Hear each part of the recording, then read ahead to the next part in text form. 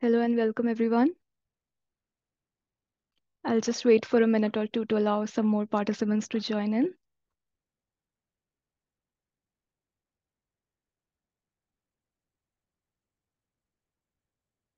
Hello everyone and welcome to Crossref's annual meeting.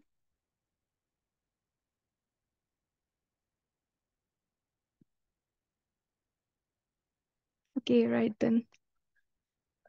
Let's get started. My name is Madhura Amdekar and I am a Community Engagement Manager at Crossref. I will be your host and moderator for this session. We also have Isaac Farley, who's the Technical Support Manager at Crossref, who will be monitoring the chat and helping us with the question and answer session.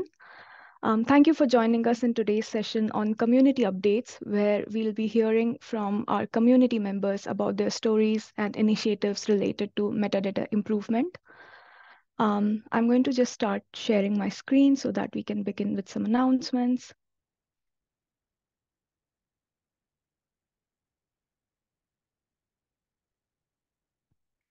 Perfect. So we hope that this session will be welcoming and inclusive for everyone, and it will be according to Crossref's code of conduct. We are also on social media. We are on Mastodon and X, so please join the conversation using the hashtag Crossref 2023. If you have a question during the presentation for any of our speakers, please write it in the Q&A box, not in the chat, so that it'll be easier for us to keep track and for others to see your questions. You can also raise your hand to ask a question, and then we'll be able to unmute you so that you can ask your question live. This webinar is being recorded, and the recordings will be shared with you afterwards. So with that, let's get started. We had invited our community members to share their experiences and initiatives related to metadata and metadata improvement, and how they collect it, how they use it, and thoughts on how they can improve upon it. So the presentations in this session are an answer to that call, and we are very excited to hear from each and every one of them. We have 5 flash talk presentations in this session. Each presenter will have approximately 5 to 7 minutes to share their presentation, and we'll also be able to take some questions from the audience depending on the time. If there are any questions that are left, we'll be happy to take them at the end of all the presentations.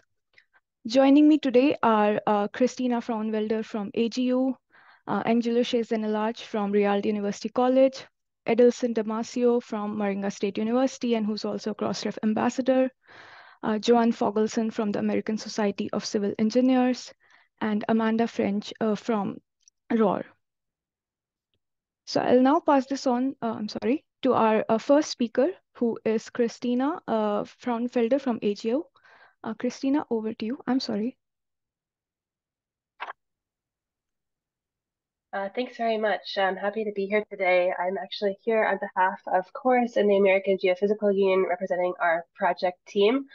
And I want to give a big shout out to Tara Packer, who really did the majority of the work preparing this poster. What I'm going to talk about today is a joint project between CHORUS and the AGU and a number of other project partners that was funded through the National Science Foundation and kicked off in 2020. This work was designed to enhance the linkages between AGU's publications. We published 23 journals in the Earth and Space Science, and our authors' data sets and NSF-funded research. So we kicked this project off with the intention of implementing data citation as a mandatory policy in each and every one of our AGU journals. And we wanted to make sure at the same time that when we are asking authors to publish their data sets at the same time as their papers and link those to their papers, that they were going to be able to get credit for that work. And at the same time, we wanted to see if we could report back to the funder, to the NSF, about research that was published in AGU journals and the data sets associated with that. This project really had two different prongs. On the AGU side, which is the side I'm more familiar with, we implemented a policy of asking authors to publish data sets at the same time as their AGU journals, to cite those data sets in their AGU publications. And we had to, at the same time as implementing this policy, develop a good deal of guidance for our authors, for our editors, for our reviewers, and for our staff to make sure that this project could be successful. We found that it was not enough to just ask authors to cite their data. They really needed to be taught how to do this in a way that facilitated credit. Most authors, however, are not familiar with the idea of citing data with a DOI and including a reference in the reference section of the paper. We also created a good deal of guidance for our editors and for our reviewers, because our editors are really the first people to read papers and to look for data sets, and they're the best equipped to identify when a data set is missing. And then finally, the grant allowed us to really create guidance for our staff, our editorial staff who are providing operations support for each paper that's published in AGU journals. Throughout the course of this project, we've actually increase the amount of staff time spent on each paper published with AGU. So actually staff now look at each paper to make sure that citations are formatted correctly for data sets, the data availability statement, the human readable component of each paper that describes where data is available is done properly. And this has been a big lift for staff, but has been a huge component of the success of this project. So over the course of incorporating more AGU journals into our data citation pilot, we've seen the number of papers in AGU that contain a data citation go from about 30% at the beginning of this project to over 60%. So a huge increase in the number of authors who are actually sharing data alongside their paper. Now let me talk a little bit about Chorus's work here. Chorus has been a really important project partner for this grant. We have pretty standard ways to look on the AGU side, on our operations side, at whether or not authors are including data sets in their papers. But we really, at the onset of this project, had no way to connect through from that citation to Crossref, to paper metadata, to data sets, to actually identify whether or not citation was working properly in the publication infrastructure. And this was really important to us because when we implemented data citation in AGU journals, one of our promises for authors was that if they were originating a data set and publishing it with their paper and someone else reused or cited their data set, that they would see that they would get that credit for their data set being reused. If the data sets are not actually making it through the system, that credit was not possible. So what Chorus has done is to use open APIs from a number of different sources, including Skull Explorer, DataCite, and Crossref, to build a series of reports for AGU that link each AGU publication with the data set behind that publication, and then to link it through paper and data set metadata to the funding that supported that publication and that data set. These reports are really comprehensive and have been very valuable for us, not only in looking at data sets and publications, but we can actually look at where authors are choosing to share their data. Since the Chorus reports since we began this project of increasing data citations in AGU publications, we've seen an almost doubling in the number of data sets identified for AGU published content reporting on funded research. So not just National Science Foundation, but for all funded research. We've also, as I said, seen a huge increase on the AGU side in the number of data citations for papers. A few other interesting things, as I mentioned, Chorus's reports allow us to see where authors are sharing their data. So since this project began, we've seen usage of certain repositories like Zenodo double every year as we increase the number of authors who are sharing their data in AGU journals. They're looking for easy and efficient ways to share that data. And we've seen them increasingly turning to free and fast solutions like Zenodo. We've seen that for other generalist repositories as well, but Zenodo particularly stands out. We've also seen a few really interesting things from the Chorus reports that I really like to look at. Our oldest data set that's been shared in an AGU paper is from 1977. So a data set from 1977 was cited in a 2011 AGU paper.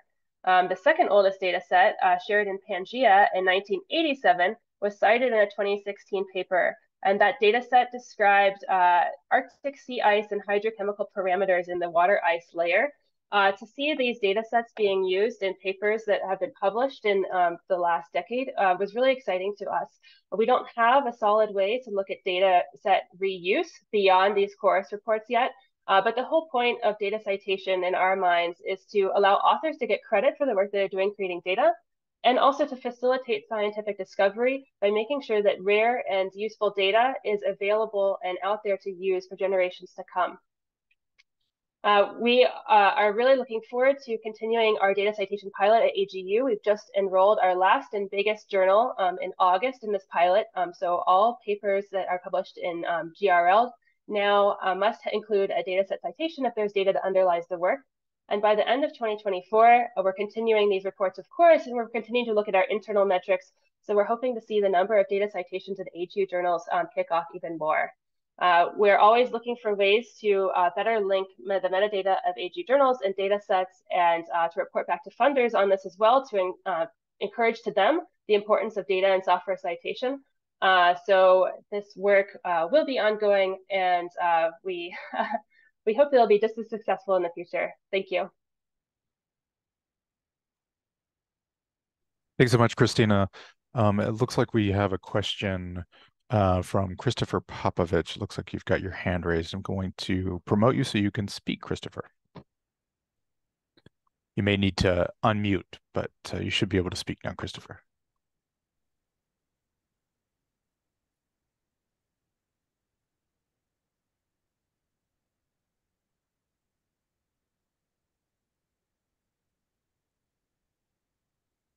Okay. Christopher, it looks like you've unmuted, Christopher. Still can't hear it. Okay, there you go. Now that was a mistake. I must have hit the button. Sorry for any inconvenience. Oh, no worries. If there's any other questions for Christina, you can put them into chat or raise your hand and we can promote you to speak.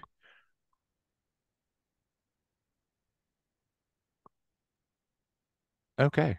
In the interest of staying on time, maybe Madera, maybe we move on to the next speaker. Yeah. Thank you so much, Isaac. Thank you, Christina, for that wonderful presentation.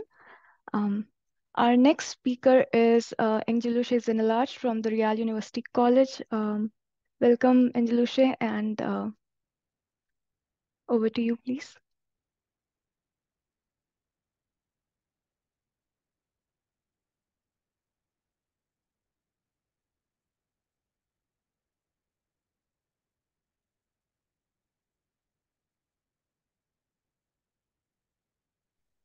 Can you hear me? Yes, we can hear you. Okay. Hello to everyone. Thank you for having this opportunity. I am PhD Angelushe Zenelaj, and I am the chief editor of the bulletin Scienzo Real. It's a scientific journal that is published by University College Real Flor.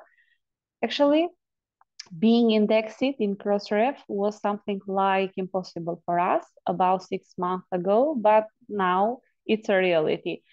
So if you see the title of my poster presentation, it's Index Crossref Integrity, Professional and Institutional Development. We have called, or we have named this presentation like this because some time ago this was an objective for our institutions. We know that especially in the Western Balkans, it's difficult about the publication of scientific research and being able to publish also in some other platforms that are very well known but the higher prices, and that classic methods of publication, just put them as PDF on the websites of the universities of the journal. It was really difficult to identify the authors, to use them as reference, etc. So we have decided to start this objective and to realize the index in Crossref, attending the code DOI for the journal, for the volumes of the journal, and also each DOI code for each paper that is published. Actually, indexing in Crossref for our journal has made possible for published works to be protected, to be safer, and more visible to other researchers. But also, this is very important for the progress of our scientific journal, as well as for the growth and the internationalization. And at the same time, this objective for our institution that has been achieved and fulfilled now is also, I would like to underline the fact that the collaboration for the indexing process between our institutions and the organization of the Crossref was very easy. So you have made our job very easy for us because since the fact that it was our first time and the job must be step by step, we have tried to accomplish all the criteria that has come as a recommendation from the Crossref. But thanks to the indexing process of the Crossref, actually we are viable to be indexed in some other platforms for the scientific research. For example, after attending the Crossref indexion, we are now indexed at the Copernicus platform, and we have taken factor impact from that platform, and actually we are working to be member of the DOI. So in the terms of the internationalization, this was a very good objectives and it was hard challenges for us, but now it's a reality. Also, being indexed in Crossref has increased the standards and the integrity of the authors, because when you search on the Google, for example, that is more easy, and you are searching for a scientific paper, you can be more easy identified if you are indexed in Crossref. Or for example, the journal now that is indexed on Crossref also is added automatically at the platform of ResearchGate. So being in all these places at the same time is more easy, has increased the standards, also the integrity, the responsibility of any author that publish a research or a paper, and also has give us an opportunity to be indexed in some other platforms like Copernicus or DOI. At the same time, thanks for the process of indexing in Crossref, we have been registered now at the Web of Science, and the status of our journal is also under evaluation. And another thing is that has been increased the interest of authors for the publication at our journal. I would like to specify all this and to mention all this thanks to Crossref, because it's the academic field is something, it's a professional development, individual and at the same time institutional. So the institution creates the opportunity, preparing all these criteria for the index process, and at the same time, any author, any researcher, anyone that works in the academic field, when you have these standards, you feel more to do as much as you can according to the integrity. Now it's more easy because the work of the author is identified, is well identified, and at the same time, it is protected also by the law with the right of the author. So this was a short case. It's my first time being member at the Crossref, first time for our journal, but I think and I hope that we go on with this collaboration. I don't know if anyone could have any question. No written questions. If you do have questions, feel free to raise your hand. Congratulations. Thank you for that. Thanks for sharing. Sounds like you've made a lot of progress, and yeah, we appreciate your hard work. Yeah, if anybody, if any attendees do have questions, anything comes to mind, feel free to drop that in the Q&A now or throughout the session. We can always have questions later on as well. If there's no questions, we can move on to the next presenter, Medra. Thank you, Isaac, and thank you, Dr. Angelushe, for that wonderful presentation. It was really nice to know about all the work that you've been doing. Our next speaker is Edilson Damasio, who's a Crossref ambassador as well as represents Moringa State University. Over to you, Edilson.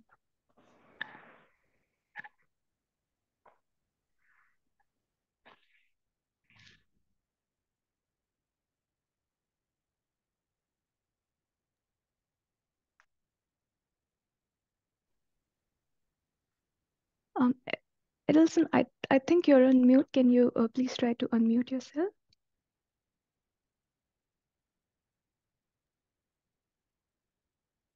Hello, everyone. Do you hear me? Yes. Yeah. Yes. I would very like to thank you to the audience of annual meeting. And I have been a Crossref ambassador since 2018. And in Brazil, I am executive editor about the Mathematics Journal.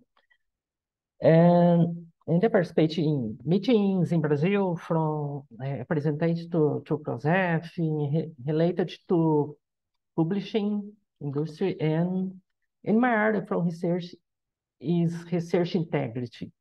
Okay.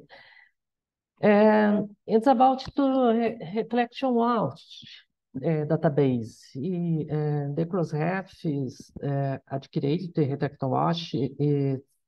It's and they available to of open access to the data is a great news. Okay.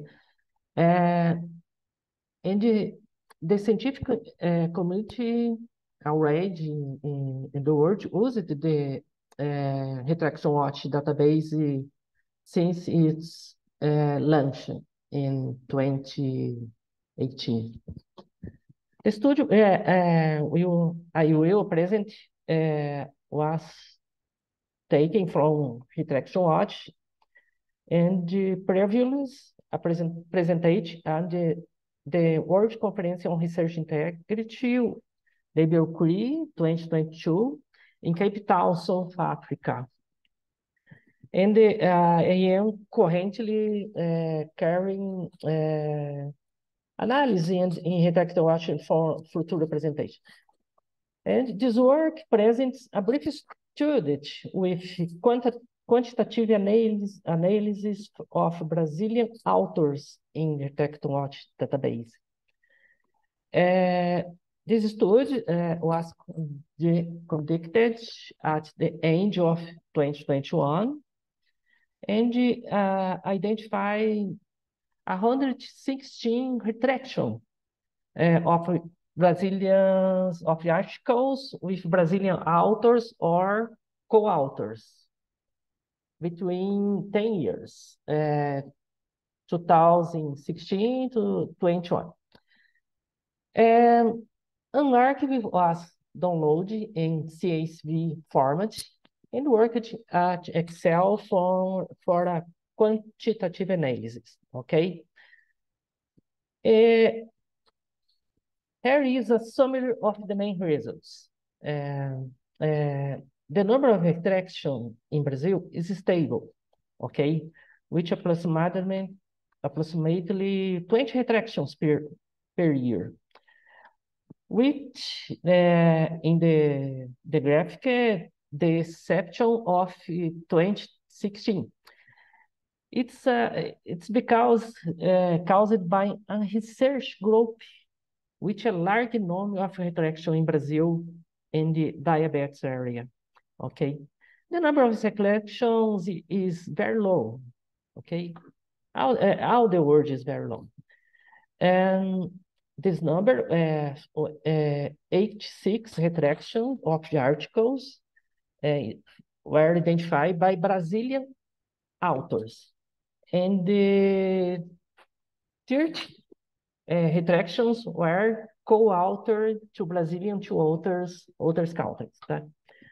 And in the results, the main publications area is medicine with 31%, biochemistry 23%, biology 14%, medicine diabetes, it's 11%, dentistry 8%, microbiology and psychology, okay, 5%, and the areas, human areas and social areas is the 1% in the authors. It's very common to biomedical areas with retraction because the number of publications is its number is of publications, and in this area, they're working a lot with data, okay? And suggests the number of retraction is better, okay? A number, it's interesting.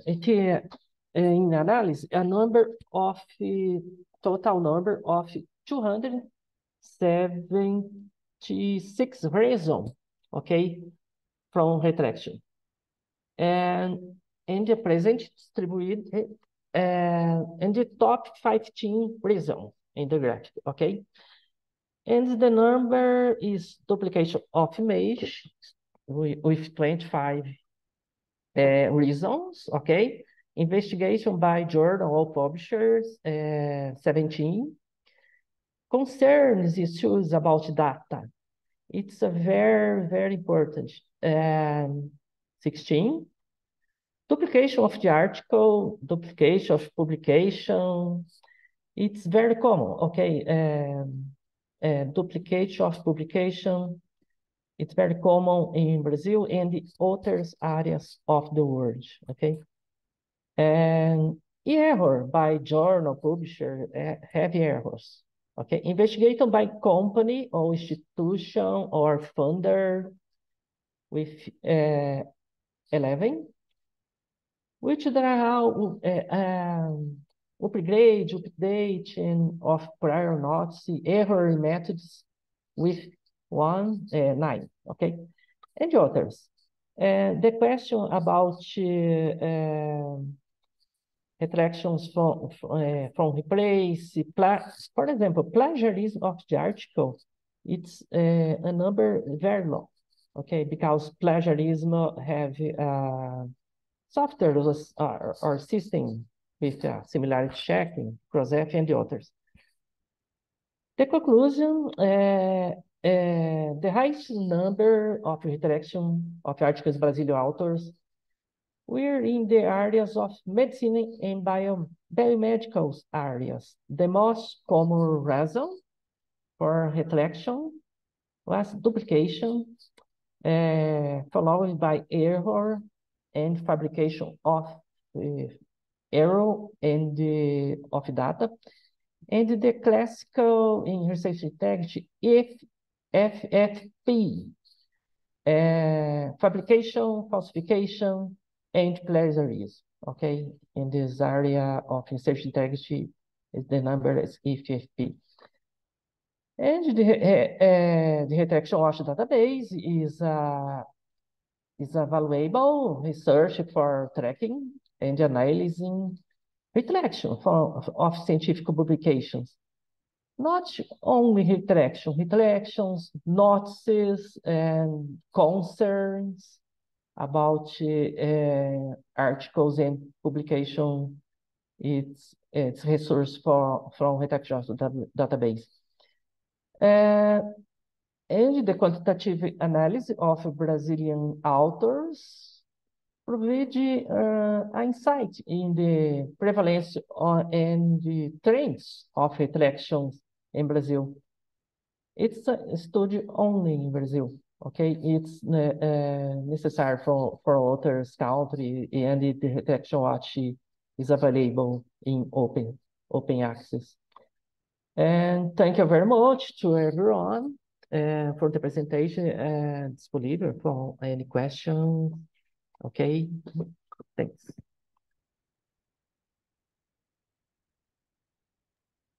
Thank you, Adilson. Don't see any written questions in the Q&A. If anyone would like to unmute and ask questions, please do so. Adilson, that's your findings are really interesting. It'd be great to see how those compare with other areas of the world.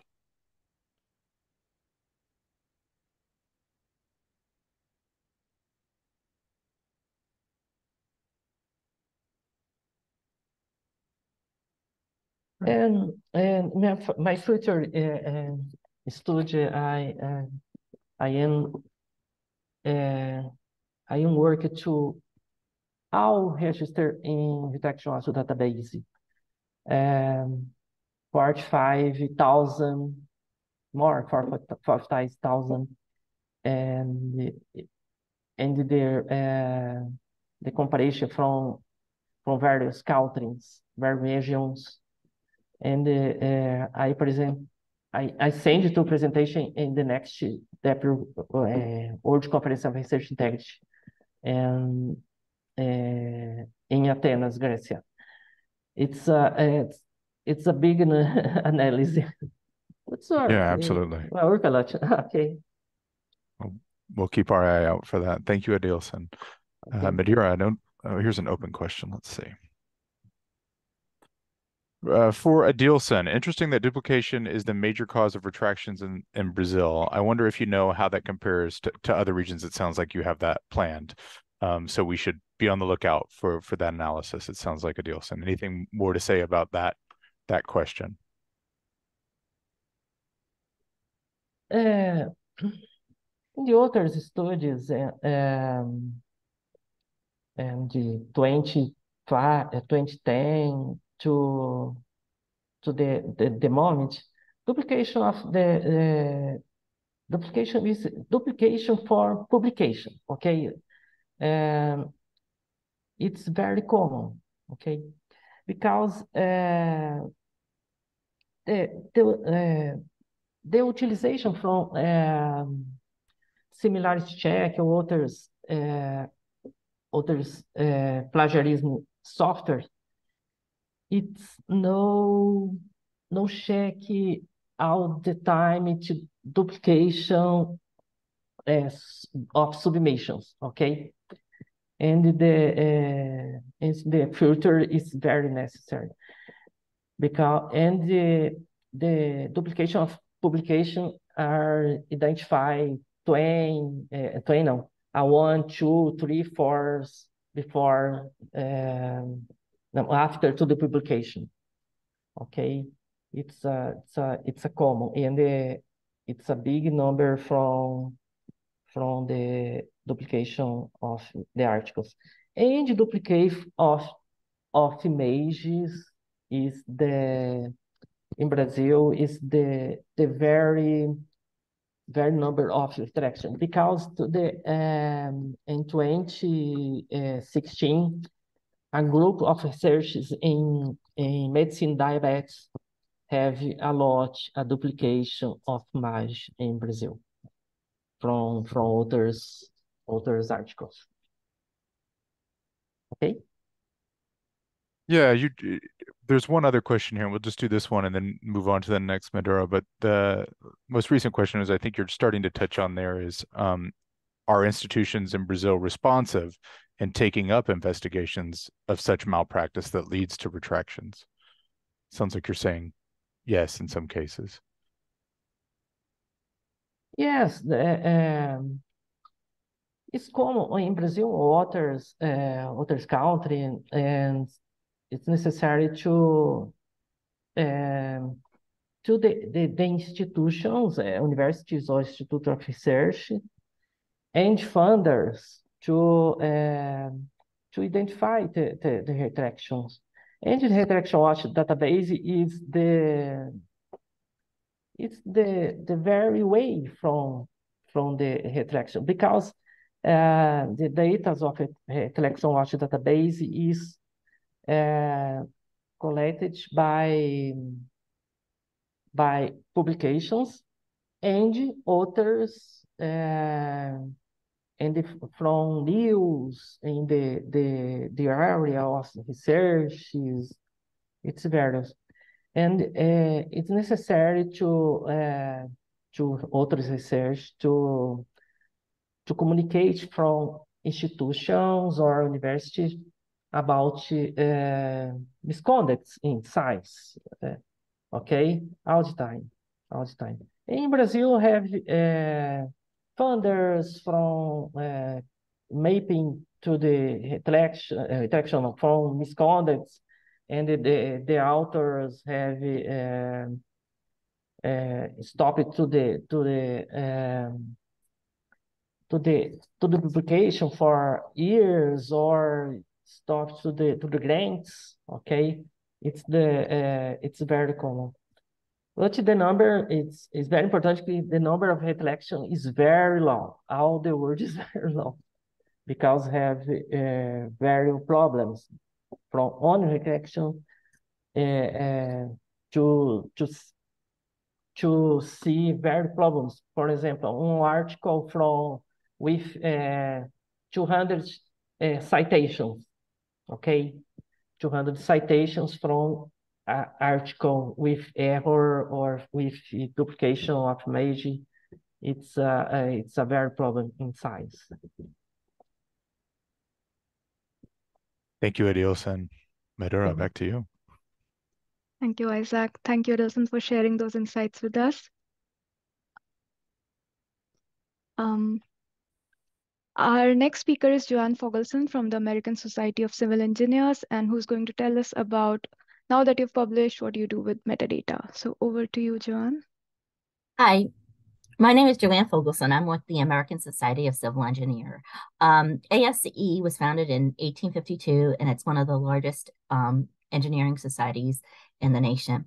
ASCE Publications publishes 35 hybrid journals and 1 open access journals. We also publish between 30 and 20 to 30 ebooks, standards, and proceedings a year. Next slide. When I was thinking about, now that you've published with your article, What Do You Do? I started thinking about the way metadata is kind of like the DNA of a flower and how it needs to be shared. And I thought about it a little longer, and I thought that the metadata, while it's the flower, the publishers are kind of like the pollinators. Next slide. So the author has an idea, they create a draft, they submit it, they have the editorial and the review, and they're accepting the article. And then it's published. And then what happens? What happens to the metadata? Where does it go? How does the publisher nurture it and grow the flower? So next slide. And like I said, I'm thinking as the publisher as a pollinator, and that we have to take the metadata and spread it around. Next slide.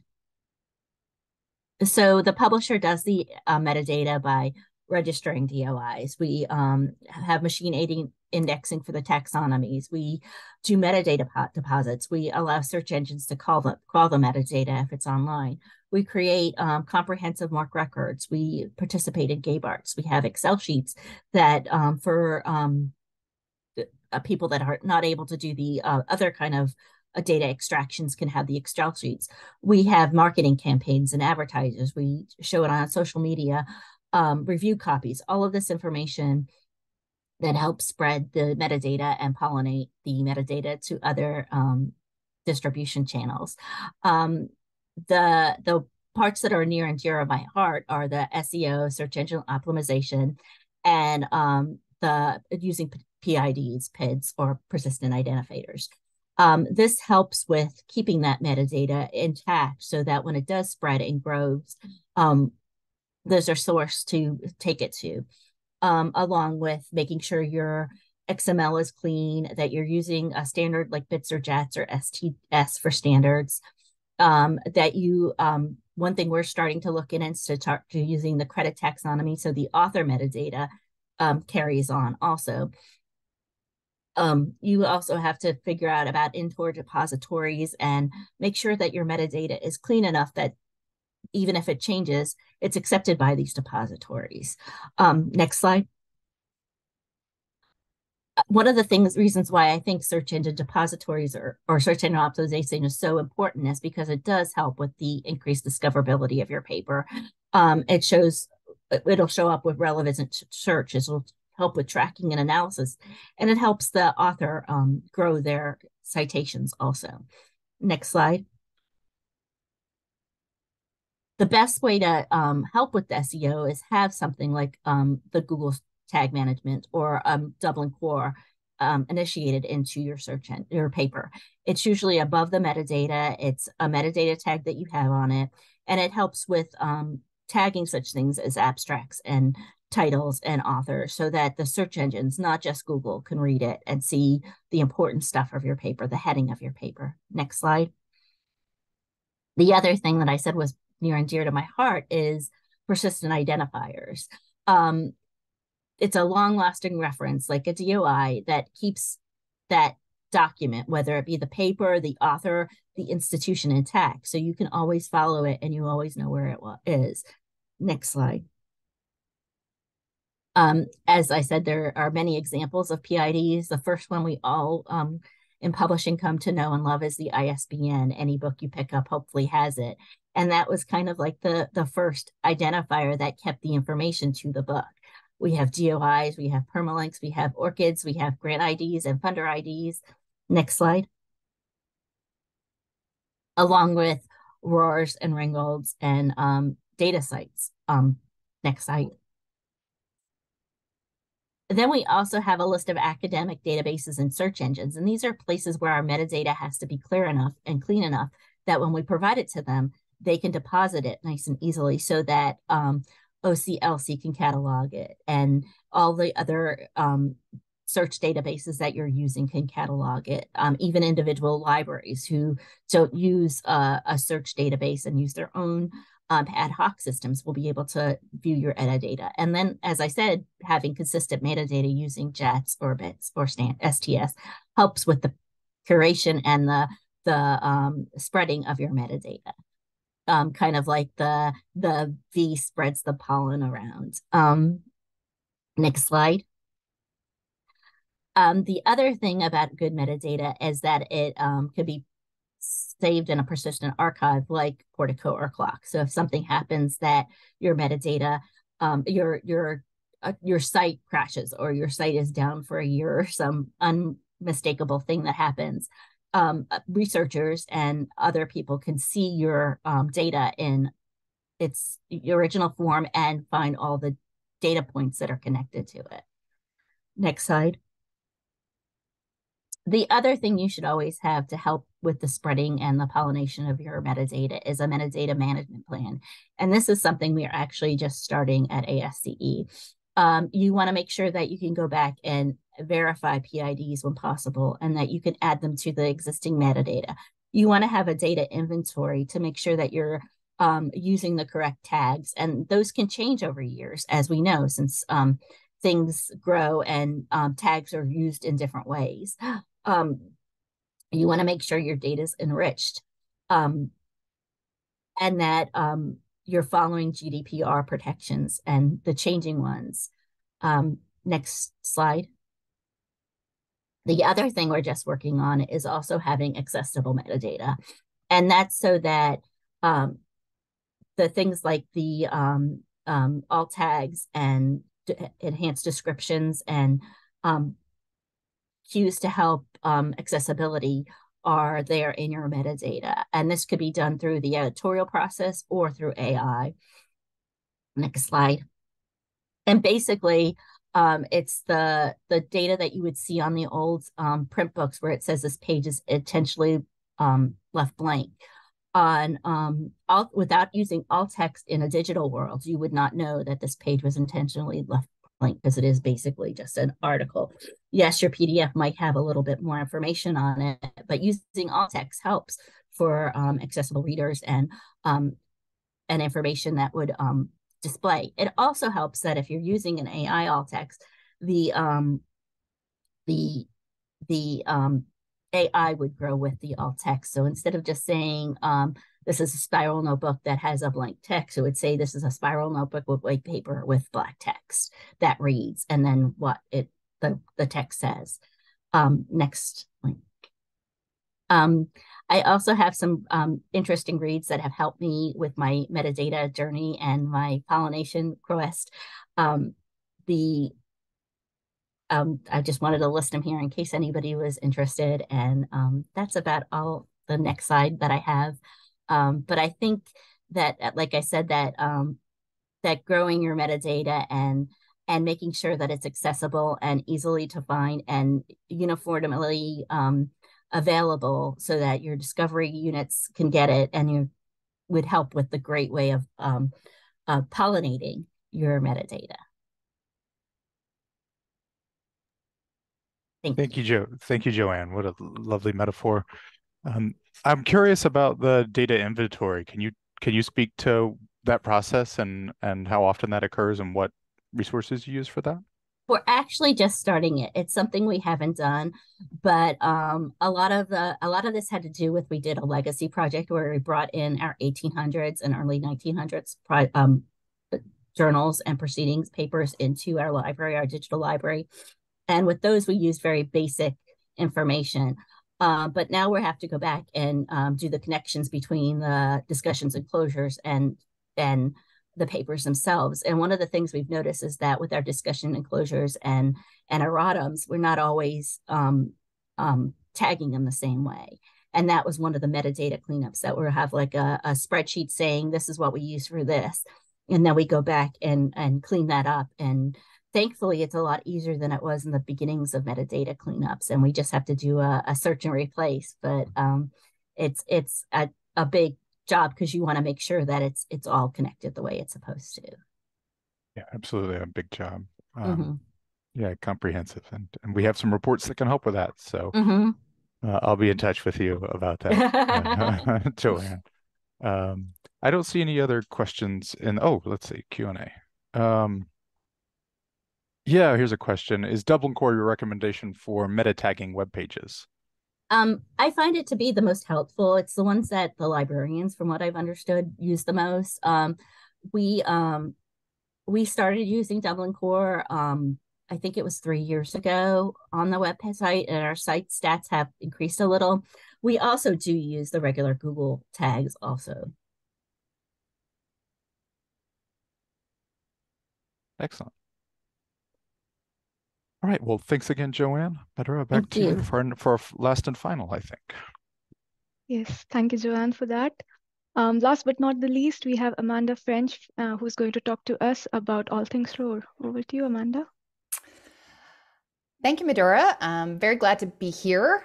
My name is Amanda French. I am the Technical Community Manager for ROAR, the Research Organization Registry, which is one of the persistent identifiers that, as Joanne said, helps to keep metadata intact as it flows through systems. I found that a really great way of expressing it. Sometimes it's hard to explain what is so important about persistent identifiers.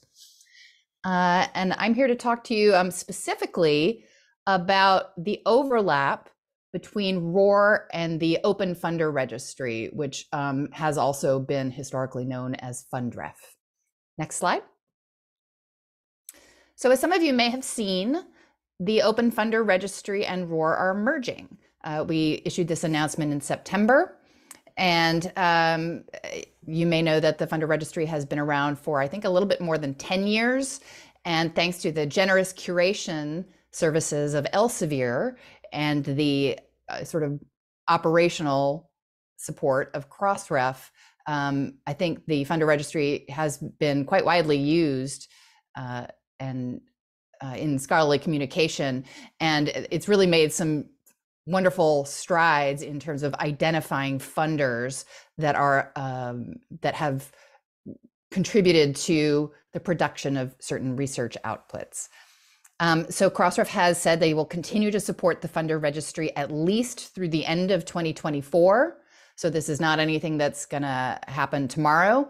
And in fact, as you'll see, ROAR has been working to really reconcile the two registries and merge them and make sure that the data that's in the Funder Registry is also in ROAR. Next slide. So here is a sample ROAR record. This is from our web interface. Of course, ROAR does also have an API, but we also have a nice pretty web user interface. There's the ROAR ID at the top of the record. This is a record for a fairly significant funder, the American Cancer Society.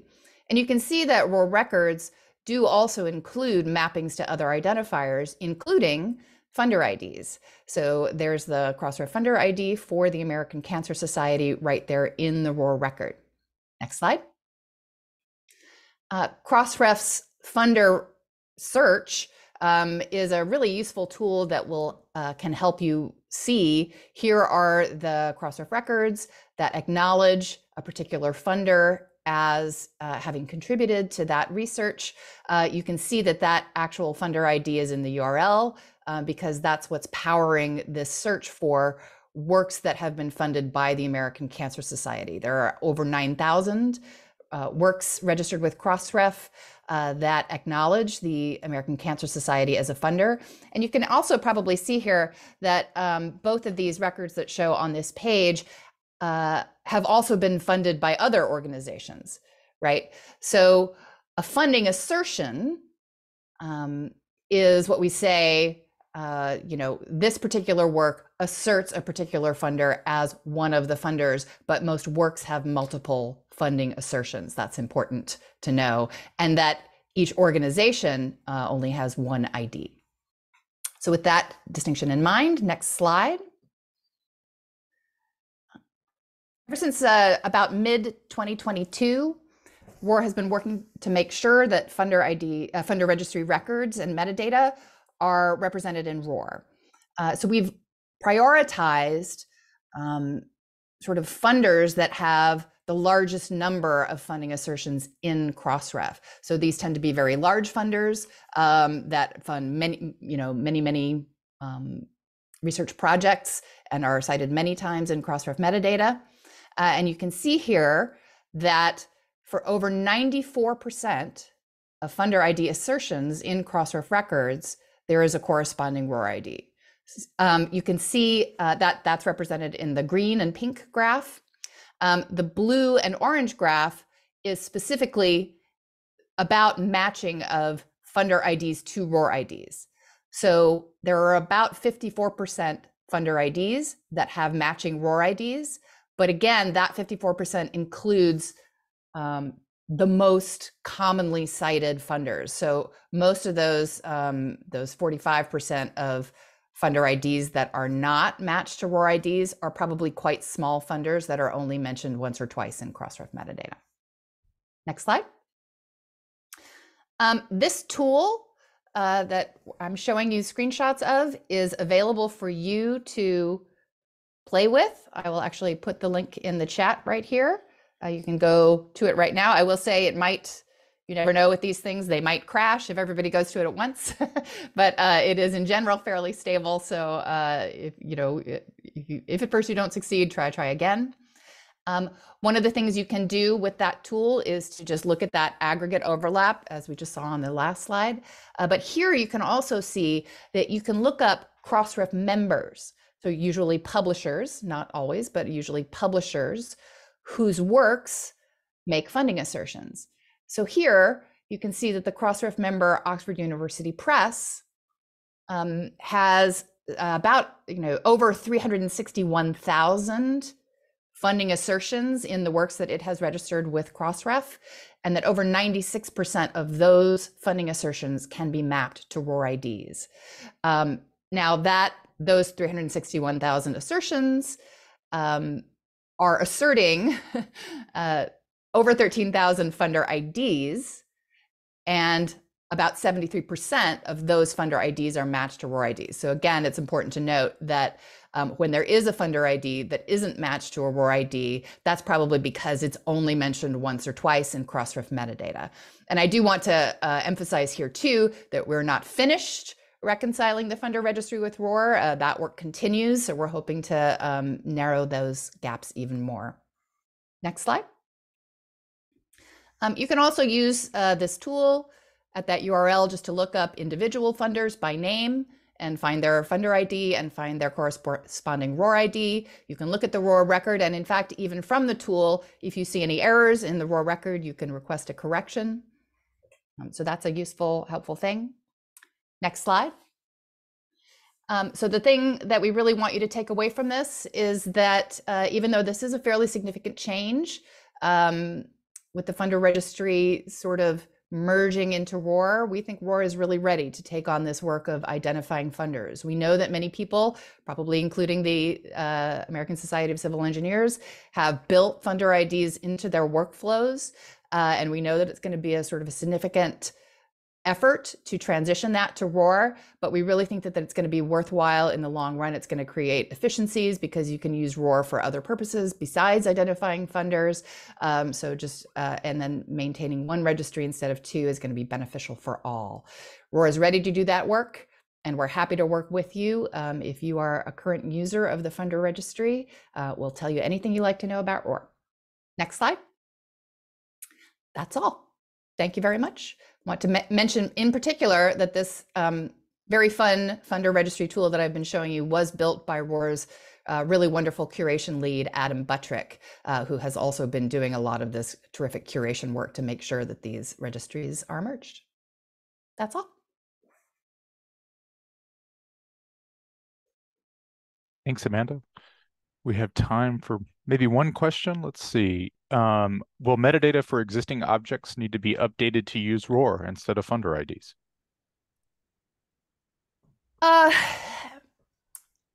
Eventually, yes. It's a surprisingly complicated question.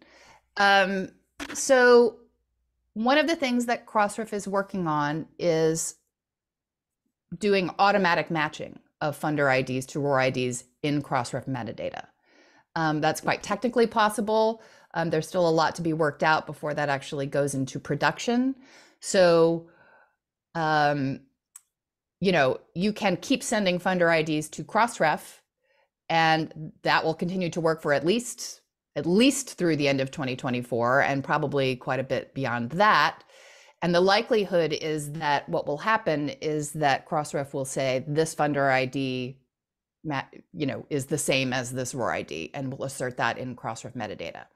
Now, that being said, the funder registry will cease to be updated at some point, so that data will get more and more stale. So you will want to transition to ROR eventually.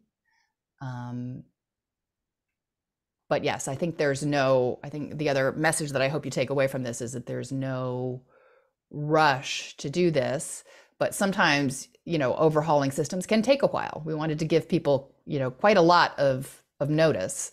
So if you want to start on this now, you might as well. And we're hoping as well. I mean, I think in some of the earlier sessions, we saw that an increasing number of Crossref members are adopting ROR for author affiliations, right? Which is a really important use case for ROR. So if you haven't yet started using ROR for author affiliations, and you've been meaning to get around to that, which is what I hear from a lot of people, this, you know, you might want to do them both at once. You might say, we're going to start using ROR for author affiliations, and in the same process, transition from funder IDs to ROR. So yeah. Thanks, Amanda. Good suggestion. I think that's time. No more questions. Back to you, Madhur, to wrap us up. Thank you. Thanks, Amanda, and thank you, Isaac. So we're almost at time. I want to thank all of our speakers today for sharing all the updates about the exciting work that they've been doing. I also want to thank the audience for being with us here today, and thank you also if you have attended any of the other sessions today as part of Crossref's annual meeting. So this brings us to the end of this session. I want to congratulate all of our newly elected Crossref board members, and want to thank all of the speakers today at Crossref's annual event for sharing their time and expertise with us and all of our community. Thanks are due to all the product managers at Crossref for the product demonstrations that they shared with us earlier in the day. Thanks also to everyone at Crossref who has been helping with technical support for all the sessions, including monitoring chat and Q&A during all the sessions.